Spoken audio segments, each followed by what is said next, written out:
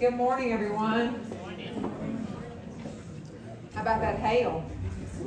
Get your attention, won't it? Did you notice what made it stop? Prayer to St. Michael. Yeah, remember that. So today what we're going to be doing is taking a little bit of a dive, and I do mean a little bit because this is a huge topic to try to cover in about 50 minutes or so. But this is going to be a little bit of a dive into looking at sacred art, and I will already tell you that I know just from having drawn some of this together to prepare for this, that I'm already conceiving of a bigger series that would be themed around this. Trying to select only a number of pieces that would fit into the allotted time was a bit of a challenge. And I am aware not of what I included. This is the way that the mind works. I'm not aware of the things that I've included. I'm aware of the things that I didn't include. So today let's do that and talk a little bit about the meaning of sacred art, the purpose of sacred art. So I have to kind of begin with what the church teaches about this, looking at not just the catechism, but a little bit about what the Council of Trent teaches about this. And then begin sort of a dive into looking at some periods of sacred art right up to today, where we are confronted with some very new and real, not just aesthetical challenges, but also some ethical challenges with what we are dealing with in the development of, for instance, artificial intelligence, and where the church may stand on that with regard to sacred art. So I've titled this The Good, the True, and the Beautiful, because the concept of the good, the true, and the beautiful is one that dates all the way back to antiquity. We find it in the writings of Plato and Aristotle as three of the primary transcendent, okay, here's a fancy term, three of the primary transcendent properties of being. Now, what does that mean? Transcendent properties of being. In Platonic philosophy, the good, the true, the beautiful, these are attributes of the source of all that is. These are attributes of the perfect ideal. These are attributes of something that the Greeks would have called the agathon, which simply means the good. It's the good. It's perfection. So these highest ideals that we talk about in philosophy, the good, the true, the beautiful, represent the ideal of perfection. Okay? Does that break it down enough? Maybe just kind of simply there? It's just like, oh, she's already lost me. Okay. So this way, when you think about how Greek philosophy influenced Christian thought, and we've talked about this in here before, you can see how this would reinforce our understanding of sacred art as we seek to show in sacred art these ideals. That's what sacred art is intended to do, is to draw us into that transcendence. Okay, so I'm saying that CE at the end, the transcendence, and also we have transcendence, the good, the true, the beautiful, TS at the end. You got the difference in the words? I should have put a word bank up here, I already realized that. But we're talking about the transcendence of God and how sacred art is supposed to draw us into that, to reinforce those ideals. So, what the ancient Greeks would have called the agathon, let's make it real simple. What the ancient Greeks would have called the agathon, the source of all good, the source of all truth, the source of all perfect beauty, the transcendent perfection, is what we call God. Okay, how's that? Make it pretty simple? Good. I got a thumbs up from David, I'm good to go. Okay. The ancient Greeks believed that before there was the ordered created universe, I want to do a little bit of a quick review here, but this is important. You'll see how this plugs into our idea of sacred art and what it does reflect to us and what it pulls us into. So I'm going to draw back on some of that Greek philosophy for just a moment. Christianity is infused with Greek thought. Okay, we have to remember that. To the ancient Greeks, before there was an ordered universe, which we call cosmos, right? Before there was an ordered universe, there was chaos.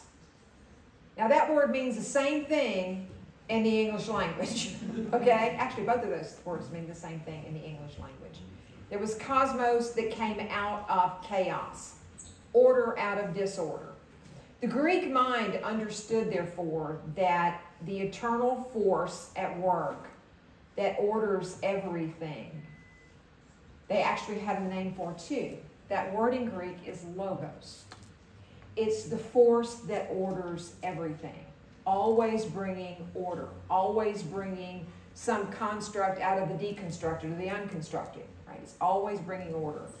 That which we call Christ. An interesting thing about the word logos in Greek is that it also carries the connotation of being a language. Think about how we use that word today, or derivative of that word today. Think about this. How do we, when we're talking about a logo, right? We talk about language being logocentric.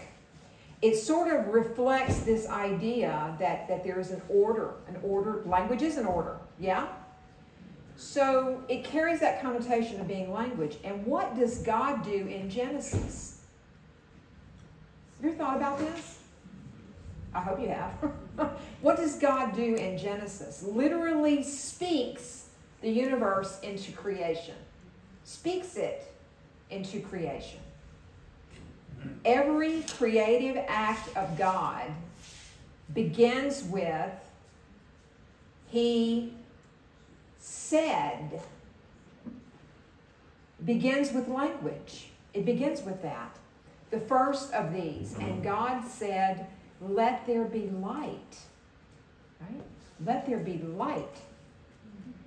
There is a beautiful, rich harmony of truth in this. I don't mean there's no pun intended there.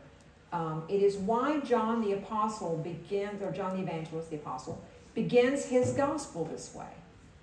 It's why. It's coming directly out of this Greek understanding of creation and wanting to convey to a primarily Greek audience who this Jesus is.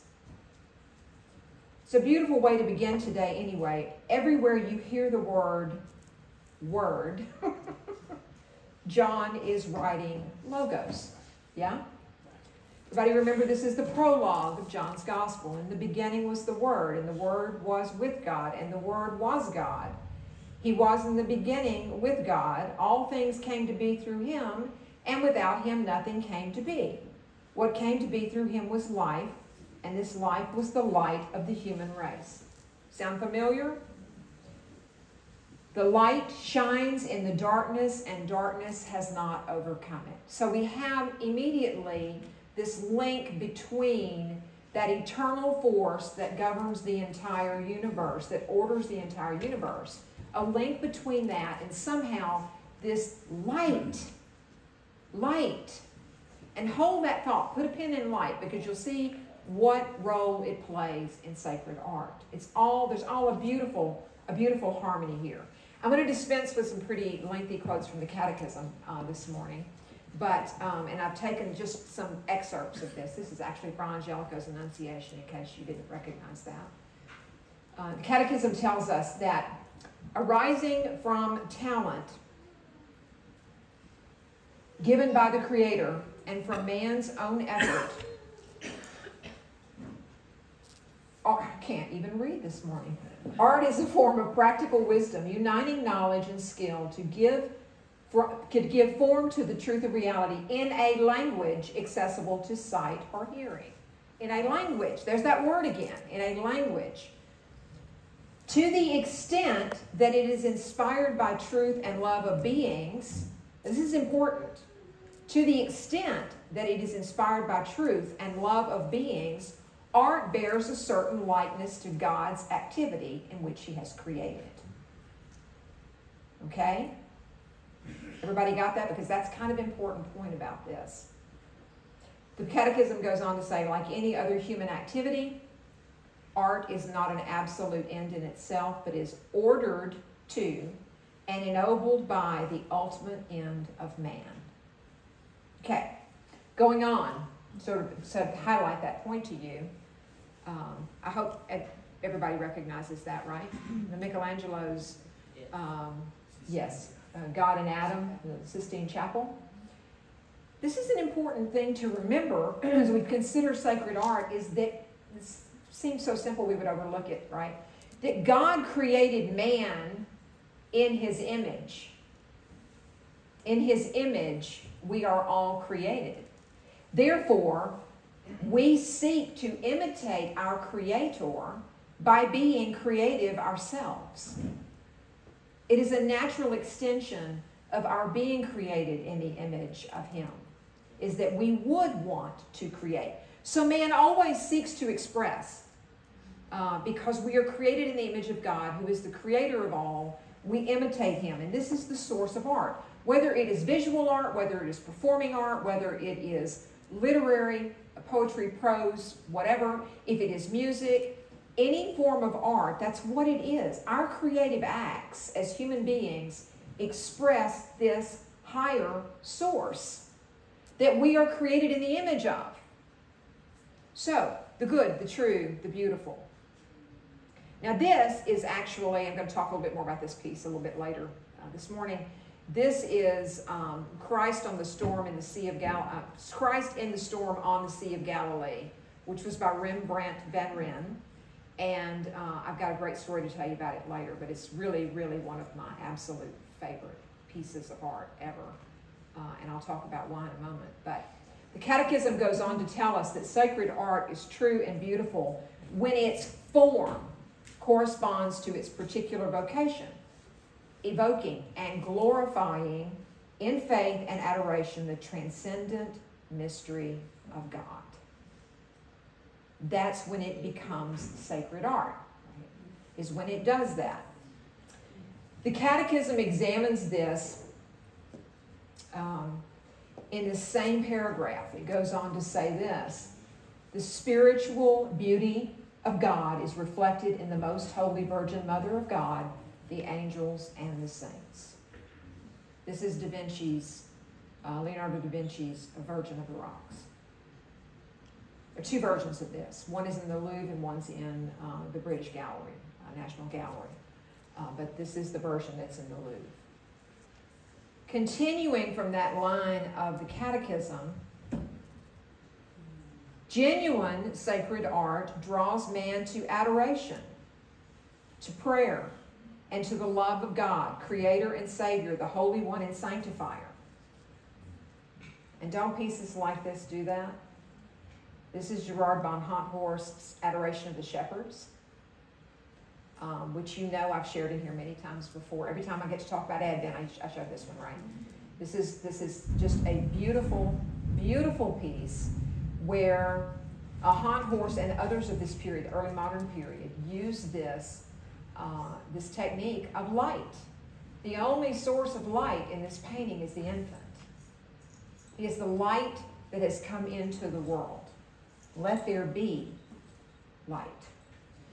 The Catechism goes on in this particular section to more practical applications of this. The obligation of bishops. The Catechism is very specific about this.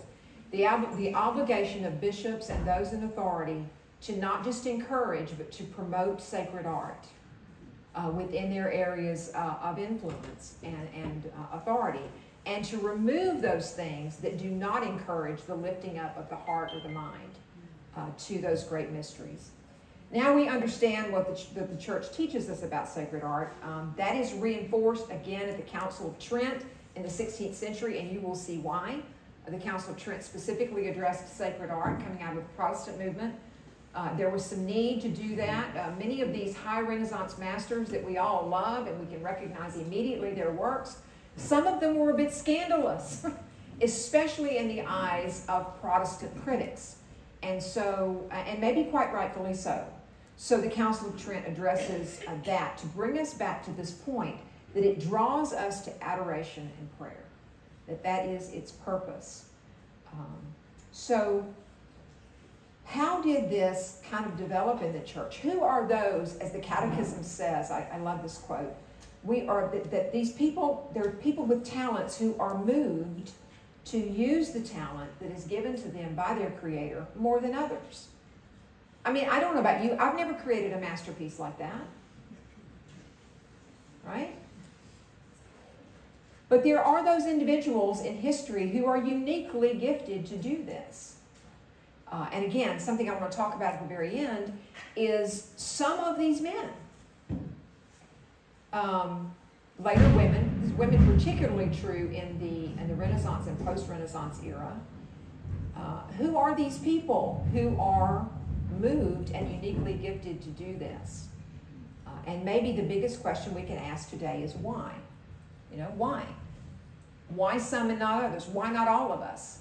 Well, I would suggest to you, I'd posit to you that every single one of us in here, while we might not be able to create a Honthorst or a Da Vinci or a Fra Angelico, then we all have within us this creative connection to our source, that we have the desire to express. And we'll talk a little more about that as we go along too. But we create beyond what is necessary for life. We all do this in some way.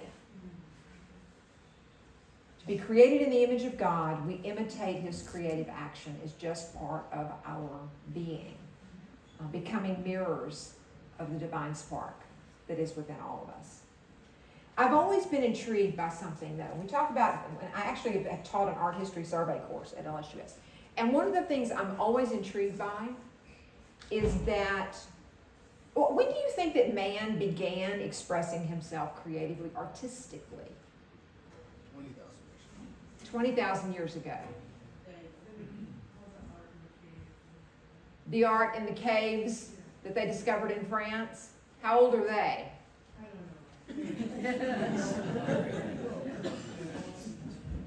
Yeah, I've always been intrigued by that. That Paleolithic man, now he's got to be pleased with what I'm doing this morning. Maybe one of you in here he's not pleased with it, but it's not me. Paleolithic man felt the need to create. I've always been intrigued by that. Do you know that there are actually cave drawings? You guys both mentioned 20,000 years. The caves in France, Chevet it's about 35,000 years old. Do you know that there are actually cave drawings in existence that have now been dated to 65,000 BC, which is Neanderthals? Okay? Now, these are in a cave in France. Do you see the rhinos? Rhinoceroses? These are in a cave in France, and they're only about 35,000 years old. Paleolithic man. But this is artwork. Paleolithic man felt the need to express himself artistically on the wall of a cave, not just drawing something that he knew in his, perhaps in his reality, but in a really symmetrical, artistic, expressive way. Don't you find that fascinating?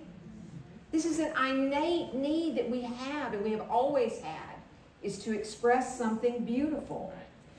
A representation of what exists in the imagination, and that's another word I want to talk about. The ancient Greeks have a word for image. Eidos is in Greek. It means image. And it comes from our imagination. So what is our imagination? Where does it come from? What is it a connection to? What Aristotle would call, actually would refer to imagination as the movement of thought. It's thought moving in us. It is something divine that moves in us. Okay? The source of all. So, the imagination, we are always seeking to express, even Paleolithic man, always seeking to express the good, the true, the beautiful. And when rightly ordered, as the Catechism says, this is exactly what we experience in true sacred art. Now, please don't misunderstand. I'm not suggesting that the cave drawings in Chevet or anywhere else represent sacred art. My point about that is that they sort of really underpin this idea that we were created in the image of a creator.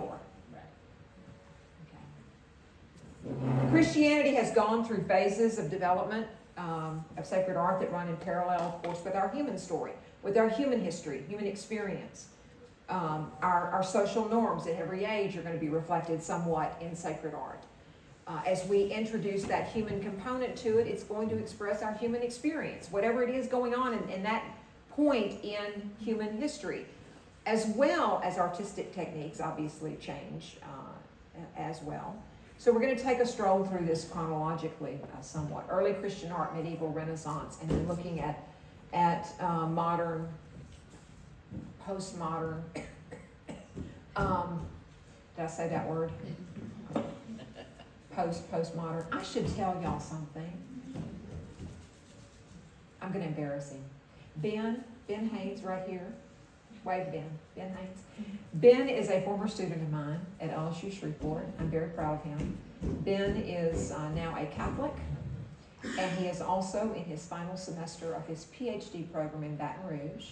Graduates in May, right? Yes. And Ben also did a field, actually chose a historical topic that's philosophical. So I would like to think that I had some tiny little influence. God used me in some little way in all of those things, some tiny little way. Ben says maybe that much, but anyway, a little bit and all those things. So it just made me think about this, that the conversations that you and I have had about modernity and postmodernity and sort of the breakdown of that. So that I kind of took a rabbit trail, I'm sorry, but I did want you to meet Ben because I'm happy he's here this morning. What separates these periods is more than just style. Innovation in art techniques, certainly, or types of pigments. What separates these periods is what's going on at the social level. What's going on in society, the culture of the faith. And one of the things I most appreciate about sacred art as a historian is it parallels the human story. And sometimes runs ahead of it. Sometimes what we experience artistically, what's going on in our popular culture, for instance, today, can be almost predictive of what's coming. Now, don't think about that too much because that's kind of scary if you're watching popular culture today. But it is a little bit predictive sometimes. What's going on with us, about us, is going to be expressed from that place of our divine imagination. To point us to the good, the true, the beautiful. We seek transcendence in every age. Man is a transcendent being. We are always being called higher. Always. Okay. Early Christian art. Remember that the context is that early Christianity is illegal. Yes? It's illegal. Persecuted off and on for the first 300 years of the faith, and then intermittently thereafter, but certainly illegal for the first easily 3 centuries of our faith, so that we find it takes on a good bit of pagan imagery in the very beginning to sort of blend in, to not attract attention. It is underground, and I do mean underground literally, in the catacombs. Besides, there's also considerable debate at this time period about the role of art, especially in this Hellenistic Greek world, the Greek world, Greco-Roman world. There's a lot of debate about it, and I want to reference Plato again and mention something that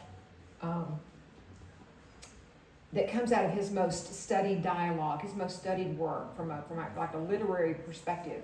His most studied work is probably the Republic.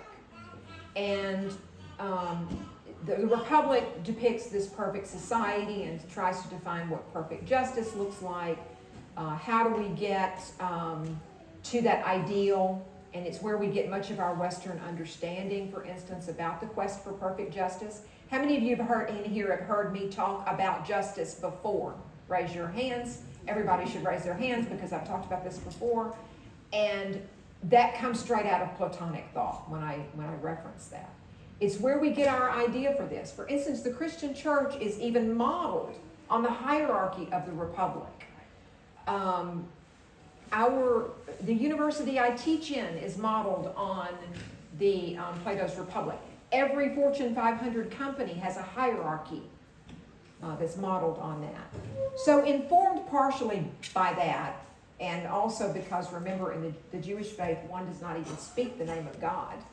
Remember that? Does not even speak the name of God. There's some discussion about this. Can Christianity find expression in artwork? Is it okay to depict Jesus in art? Is it okay to depict the stories of the Bible, the gospel narratives, the parables, is it okay to depict those in art? There's a lot of discussion about that. And we know that actually because of some letters that exist. For instance, Constantine's sister wrote a letter to a bishop asking the question, is it okay that I have an image of Jesus?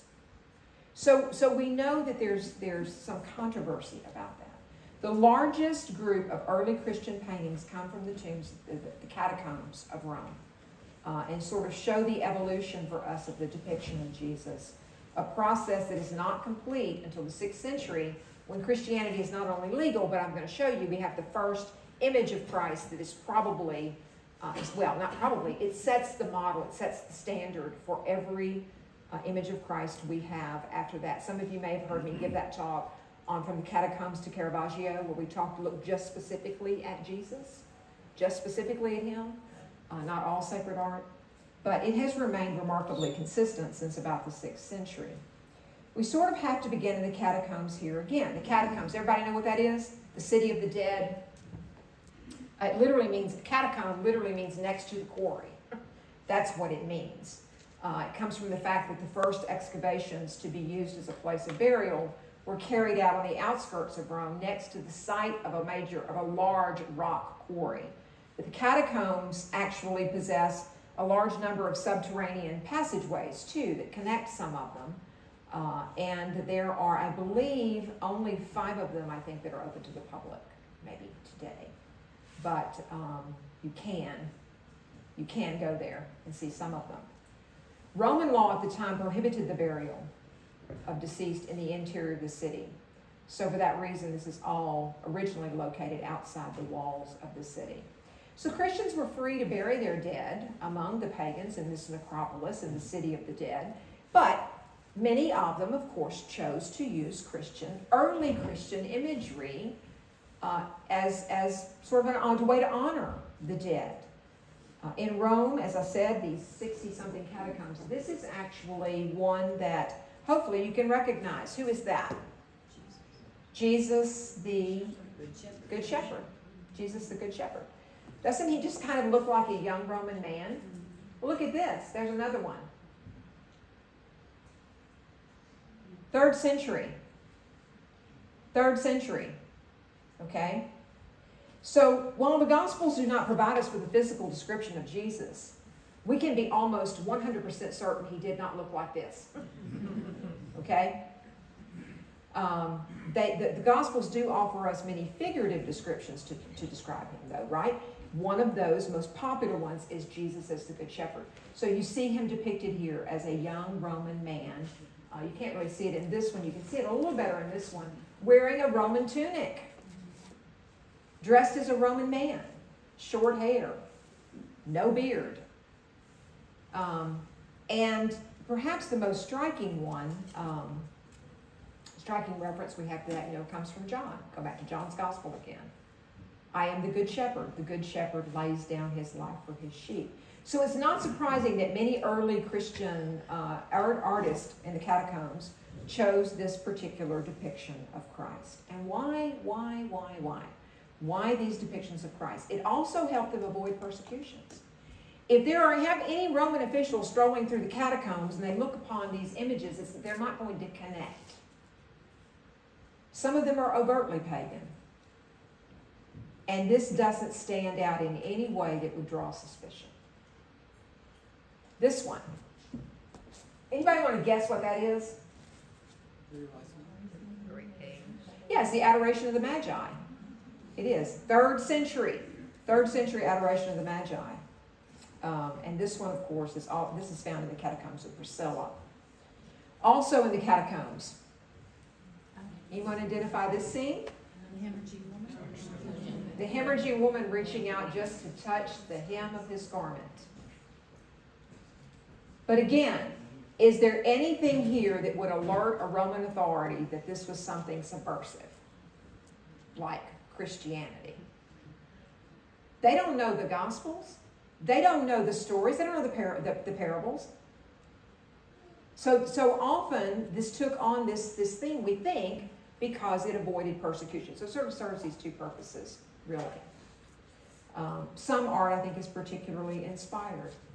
Let's leap forward to the 6th century. The Pantocrator literally means he who has authority over everything, or another way to think of it is ruler of all. Pantocrator, usually translated simply as Almighty.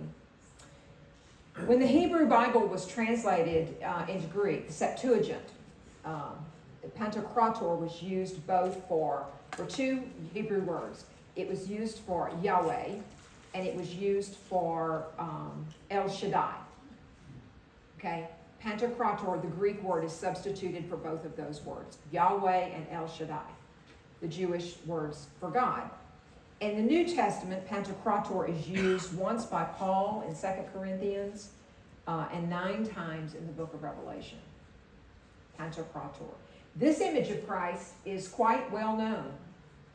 In Western Catholicism and in Eastern Orthodoxy, perhaps not so much in Protestantism, is it as well known. But this becomes the model for future depictions of Christ. So everybody sees the difference between what we've leaped from in the 3rd century to the 6th century.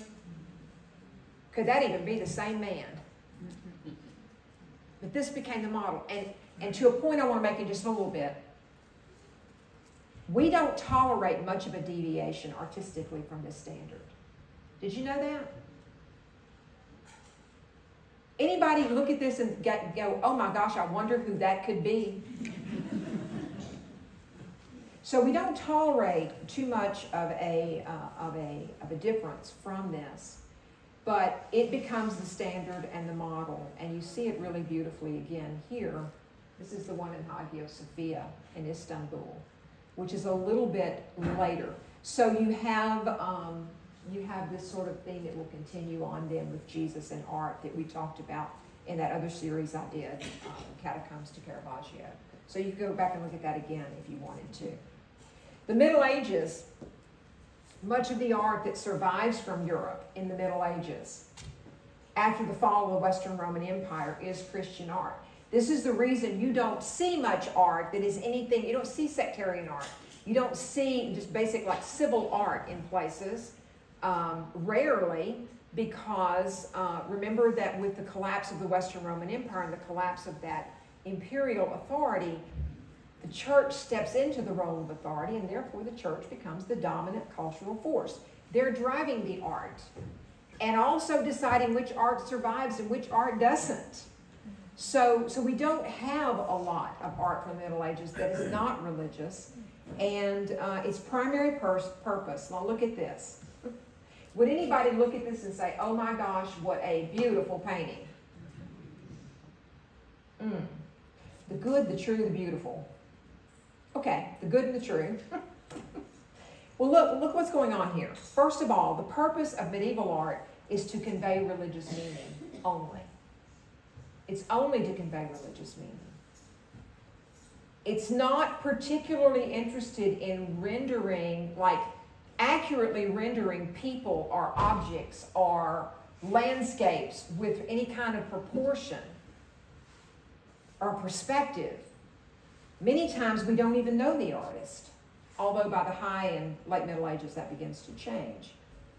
But if you want to think about it, you know, realistic perspective, things like light and color, those are all pretty much ignored in medieval art in favor of very simple messages that reflect a truth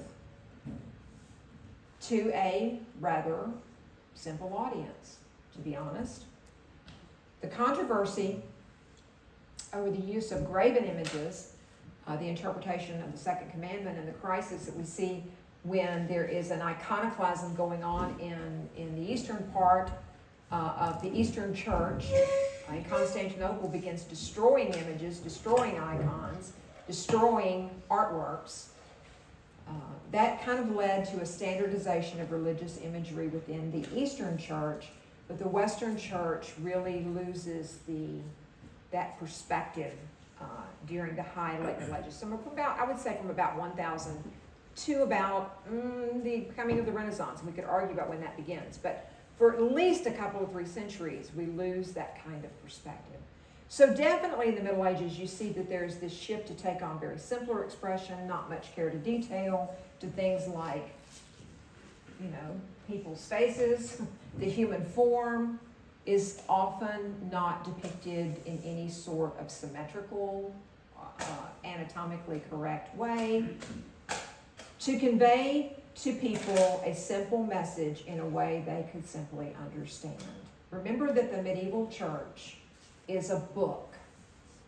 Why is it a book?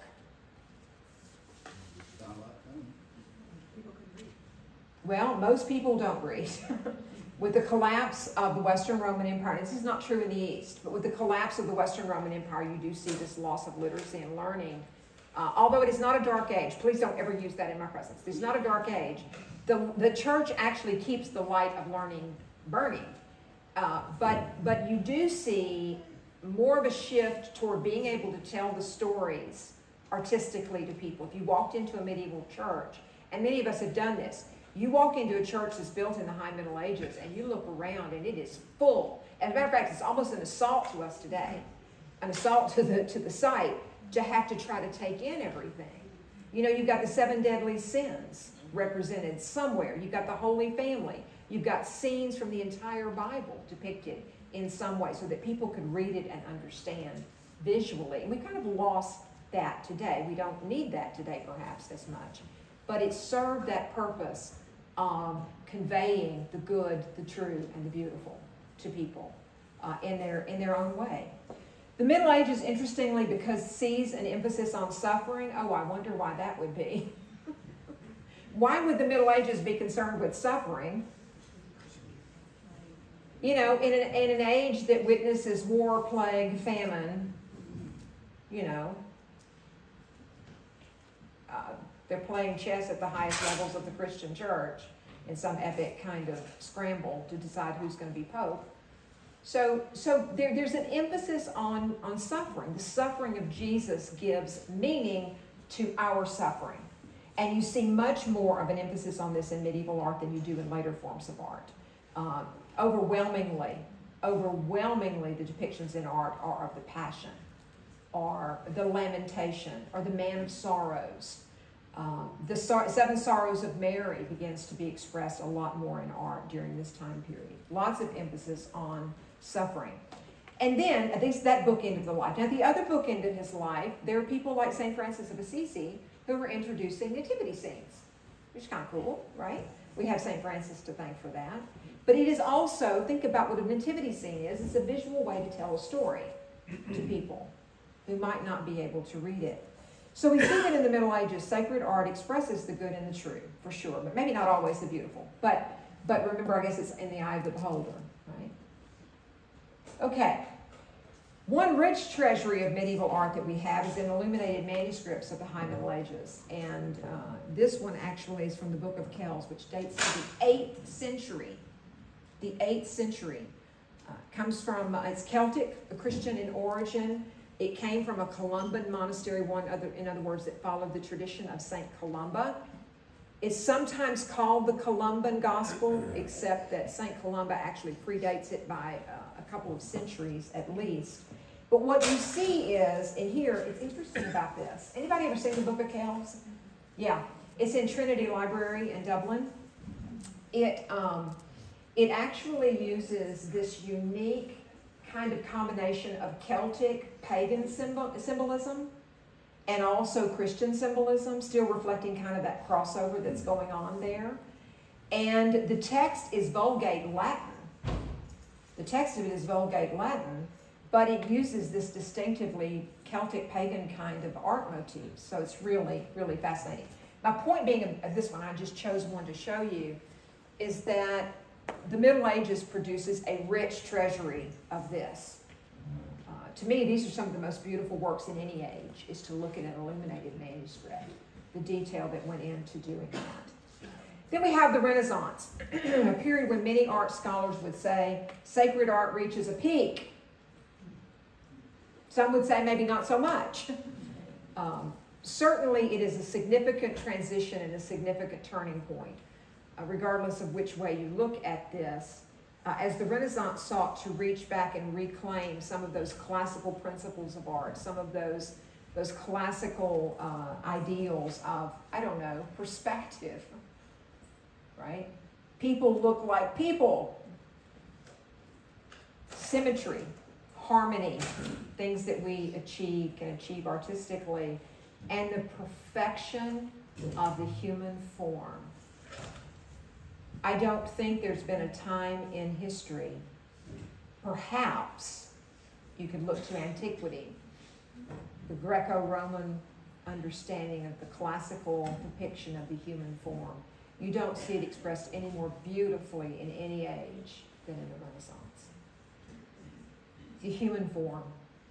So the Renaissance, of course, comes about because you've got many people with wealth who are art patrons, especially in Italy for reasons we could talk about, but it would take too long. But it begins, especially in Italy, for very specific economic and political reasons. But this was the period of the great masters. And it was a time when man was elevated. Man is elevated. Please keep in mind when I say this, we talk about the elevation of man, humanism, we're not talking about a demotion of God. Just because man is elevated in the Renaissance doesn't mean we've demoted God. Does that make sense? But an elevation in the sense that there is a focus on the human being as being in the image of God, to focus on our humanity in its perfection, just as we are. A time of humanism. This is Raphael Sanzio's School of Athens, which is in the Vatican Museum in Rome. It originally hung in the Apostolic Library. The great philosophers. This actually illustrates a point I started with. I wanted to show this to you for a very specific reason. Because this expresses the church's understanding. This was done under the commission of the church by Raphael Sanzio. It expresses the understanding of the church, the universality of these ancient philosophers. They're all pre-Christian, but they all bring a universal truth. And the church recognizes that at this sort of clear return to the classical principles of art you see as well. Now what you see here is I'm not sure what you call a gathering of philosophers. A gaggle, a babble of philosophers. And actually, if I had my key with me, I could pick out some of these. I know that he's depicted himself, Raphael depicted himself somewhere actually, you couldn't see it anyway because my pointer's not working.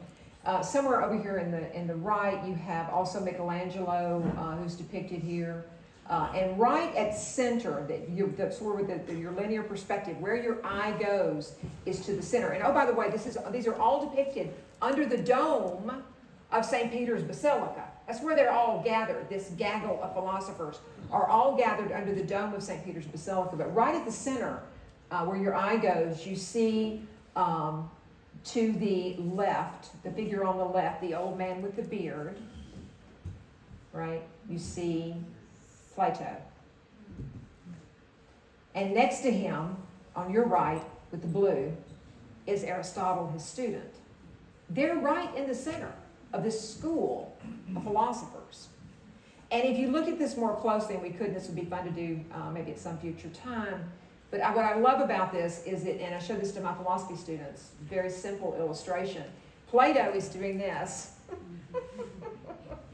pointing up, come higher.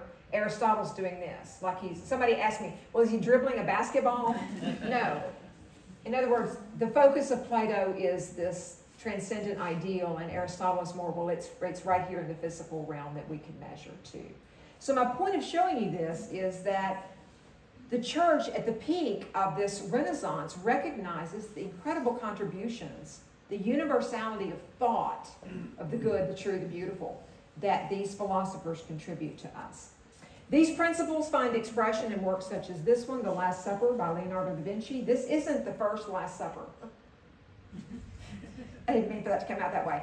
This isn't the first Last Supper that was ever created. It's actually not an uncommon theme in the late Middle Ages to see a Last Supper depiction. But it is the most studied from an artistic view because it incorporates all of those lost classical ideals, the principles of the ideal forms that the Greeks so valued. We see the return of linear perspective. So if you look at this painting, and I don't know that this would be a universal thing, but I'll ask you. Everybody look down. Don't look at the painting. Now look up and tell me where your eye immediately goes.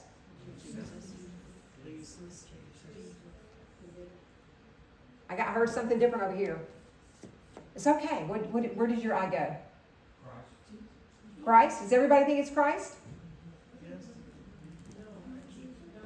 I don't think so. Okay.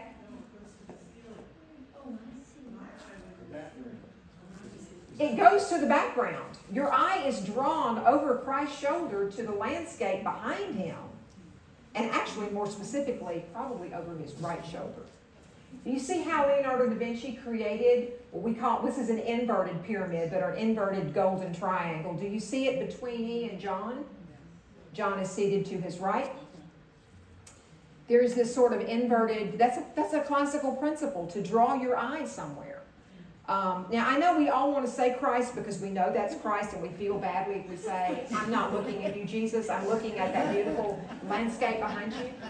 But it really is something that Leonardo da Vinci reintroduces, this idea of the classical, the golden triangle, as Aristotle would call it, the pyramid of things being represented in a three-sided, three representing perfection. The Trinity, however you want to think about it, right? It incorporates all of these ideals. So now the High Renaissance features images like this that focus on Jesus as a real human being, using human ideals of beauty and aesthetics. But this one, this Last Supper, captures a purely human moment. Now, I have to say, Jesus, and please forgive me for the way this is going to sound, artistically, Jesus is the least interesting person in this painting. And that's deliberate. Because Da Vinci wants you to look at who? All of the apostles. All of the apostles who have actually just heard Jesus drop the bomb. What is the bomb? Someone will betray me. One of you will betray me. So Da Vinci is interested in the reactions of the apostles, not Jesus. From left to right, Bartholomew, James, and Andrew. They're grouped in threes, by the way. You notice this? The apostles are grouped in threes. Bartholomew, James, Andrew, beginning from the left over there. Judas, Peter, and John. Then there's Jesus. Second grouping. Thomas, James the Greater, and Philip. And the next group of three on the other side.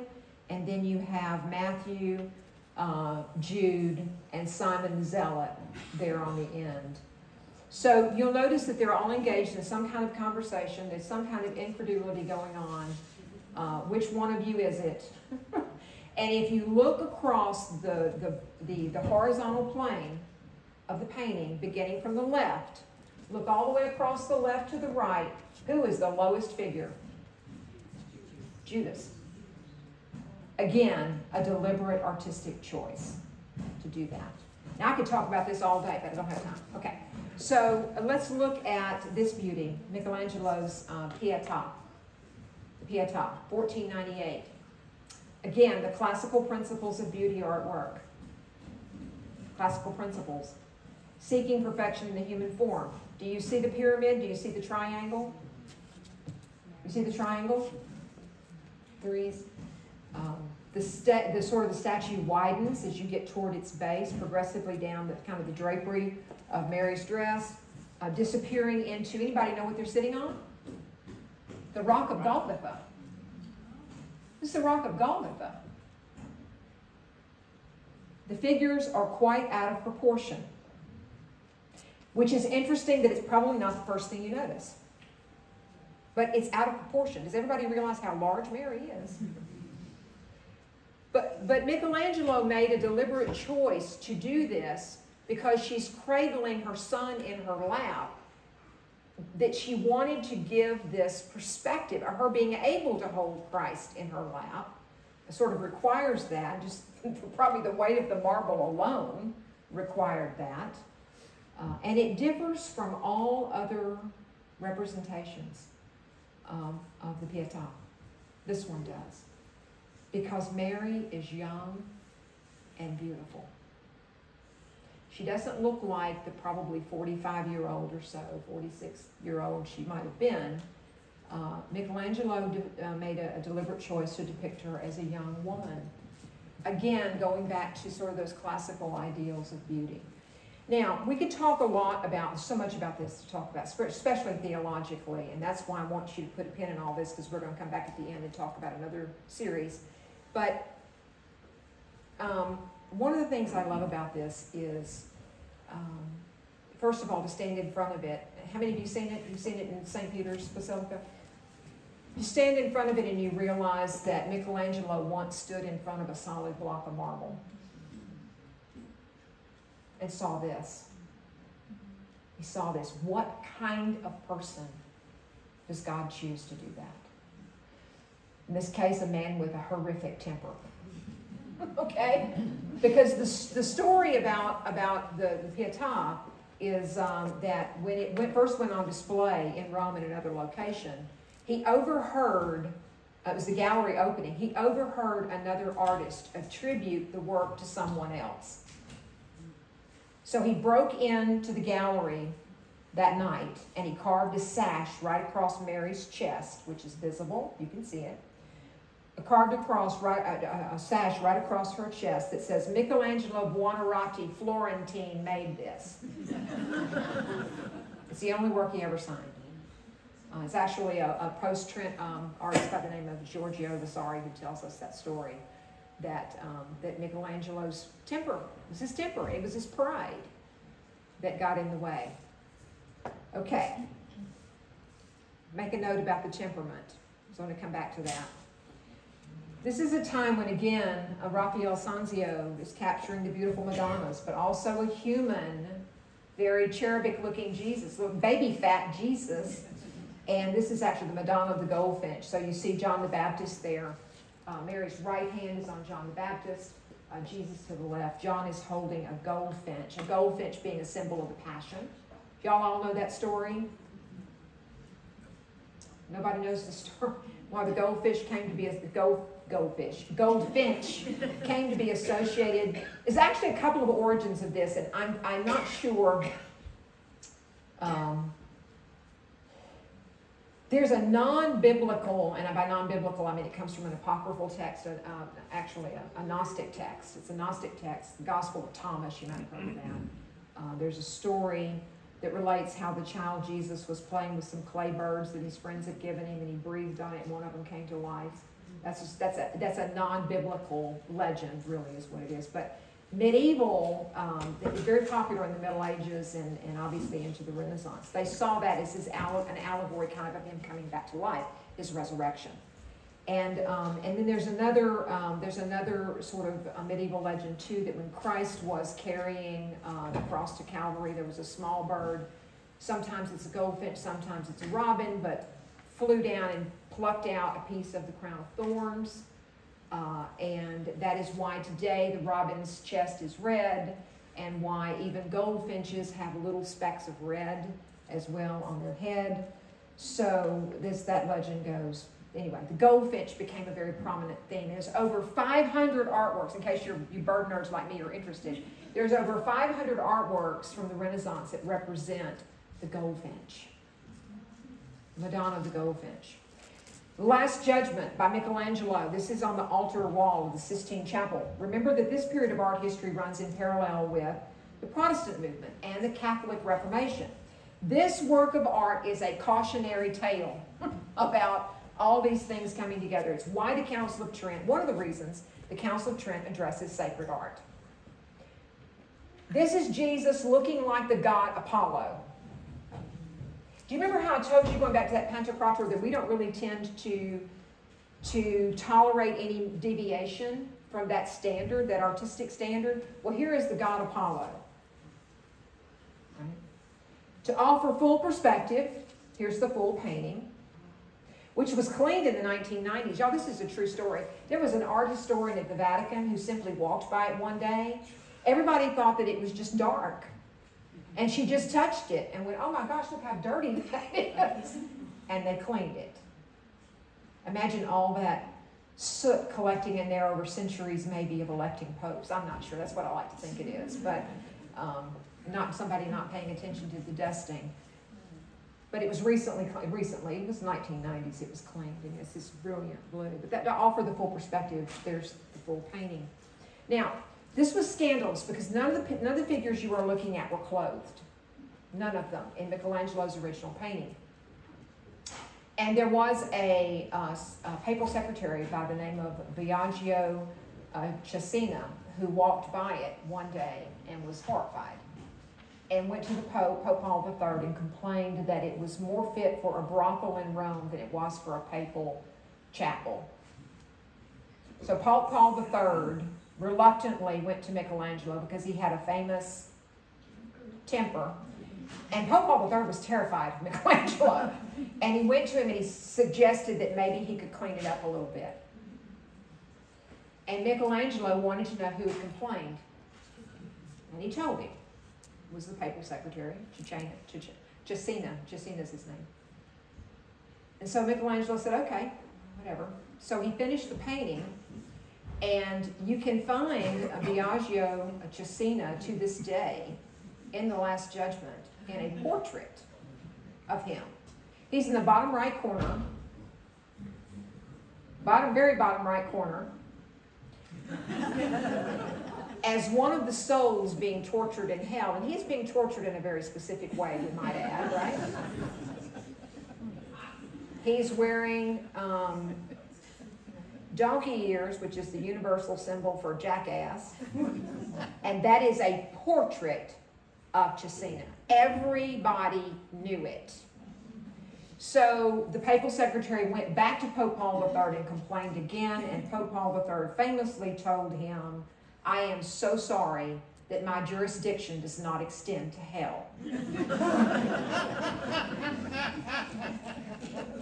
You're just going to have to deal with it. Right. But this did lead to, after the Council of Trent, something just to finish that. The Council of Trent, this is one of the artworks that attracted a good bit of criticism.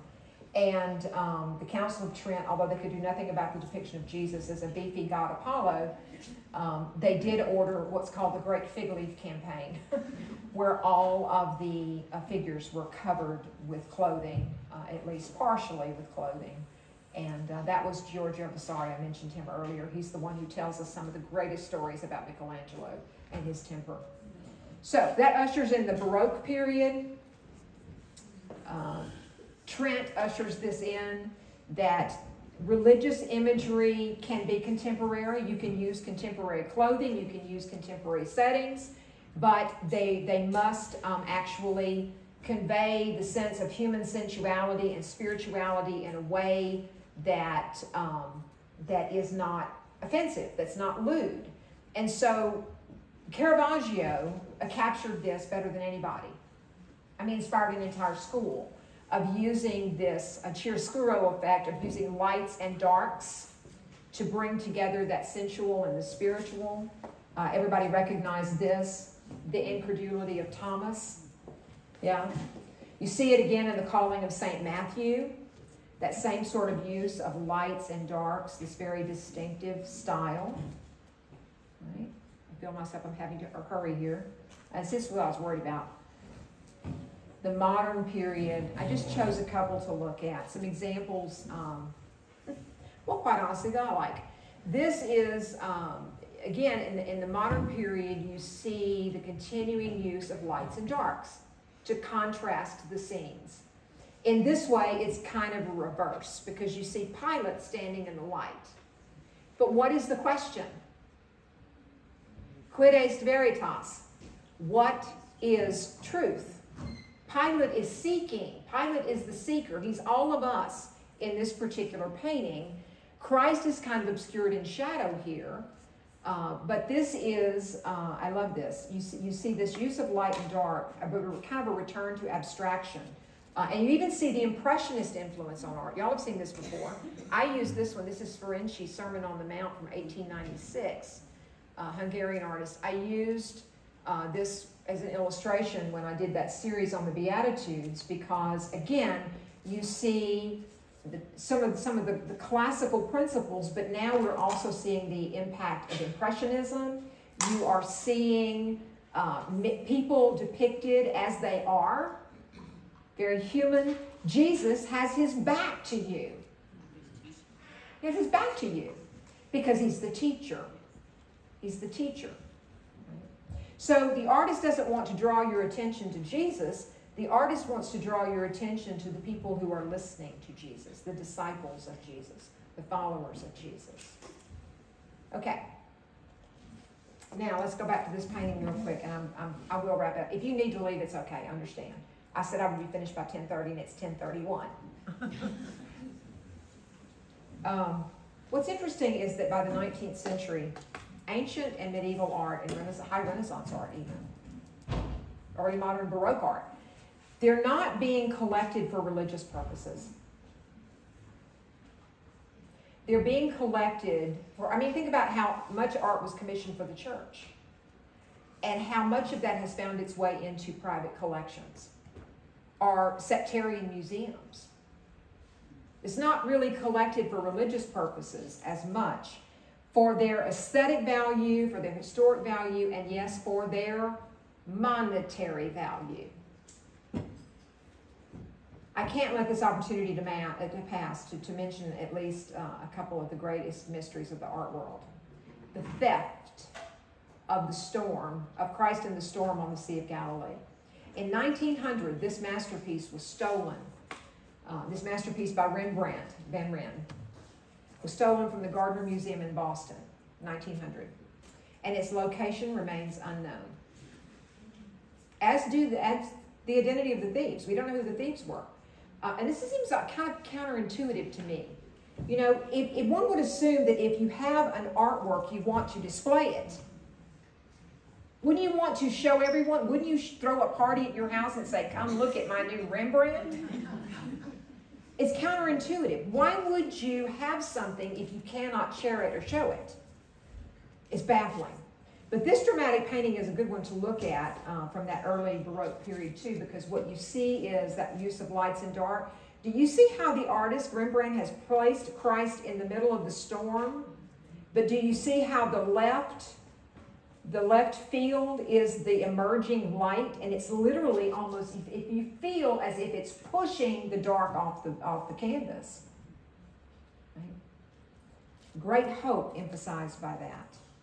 So this painting was stolen along with 12 other paintings, including a Vermeer, a Degas, I don't remember the others, but 13 paintings in all stolen by men who posed as police officers to get in, locked up the real security staff in the basement, and took out of the frames, so they could roll them up, 13 paintings, about $500 million worth at the time. Gosh knows what they're worth today.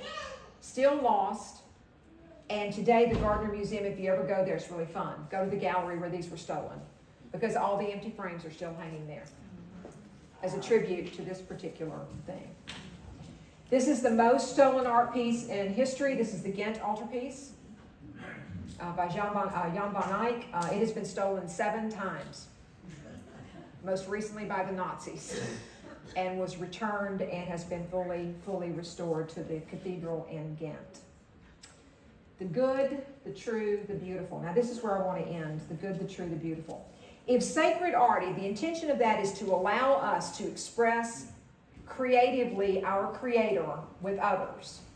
If it is our desire to imitate Him, and you know this, has any artwork ever moved you in any way, or to contemplate something greater than yourself? Ever been moved to tears by something? We know that feeling of making that connection to the divine. I wept in front of the Last Supper after I got over how large it is. Nobody warned me it was 30 feet long. It's massive. It covers the entire wall of a refectory in Milan. But I remember that vividly. That's the point. That's the touch of the divine. Our response to this human creative act that imitates our Creator. But today, there's an intellectual and philosophical challenge that we are confronting, and not just in art, but in lots of things. It's mostly an ethical issue, is the use of artificial intelligence. While a significant advance is made possible by human technology, we cannot deny it is here. The ethical concern is how we as humans now turn our creativity and ingenuity over to a force of our creation. Now a generation removed from the Creator. Do you see how we turn that over? If you've never seen any artwork that's generated by artificial intelligence, go look at it. I didn't show you any this morning, and I'm not going to. There's something about the process, though, that has led many Catholics, particularly in the Catholic Church, I think, leading the charge on this. AI can create religious images in seconds. This was a recent headline in National Catholic Register. AI can create religious images in seconds, but is it really sacred art? Social media is full of it, but they were not created from the heart of a living artist. So is it art for art's sake? Is it art for his sake? Sacred art is the work of a human being cooperating, whether he knows it or not, with a divine inspiration to create a depiction of a supernatural reality. Pope Francis recently said this, quote, "While AI offers many positive benefits, it cannot replace the wisdom of the heart that humans can seek and receive from God alone." So I would like to leave you with that as something to think about. Just something to think about. And then again, as I said, I'm thinking about trying to maybe offer a summer series if there's interest over a few weeknights or a few weeks. I'm not sure how I would do this. But looking specifically at the High Renaissance and the Baroque periods, because this is what interests me about that especially. The unlikely theologians. Michelangelo. Caravaggio. Oh my God. How do irreligious people, what we might call irreligious people, create such incredible beauty of the divine? Would you talk more about their life and their lifestyle? Yes, yes. That's what I'm really interested in. I signed up for Cheryl. Okay. I'll be there. I'll be there. All right. I'm sorry I ran over this morning. I hope that wasn't too bad, but those of you that needed to leave, I'm sure did already, so I'm not talking to you. Any quick questions? Yes. How do you respond to a non-Catholic that thinks that having a crucifix is having an idol? How do I respond to a non-Catholic who says that having a crucifix is having an idol? Well, I mean, I always respond that is why we have a Christian faith at all, is because of what happened on that cross. It's equally idolatry to me to have a cross with nothing on it. That's actually something I don't get asked very often, quite honestly. Thank goodness. Thank goodness. Because we have that argument too about statues in our churches. Hold on just a second. Yes.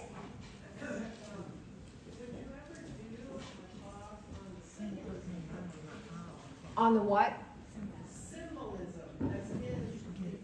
Oh yeah, I'd love to do a series on that. Absolutely love to do that. Symbolism. Just like the goldfinch. I could have talked about the goldfinch for the rest of the time. But I am a bird nerd. Anything else? Okay, thank you guys for coming, and Father Rainey will teach next week.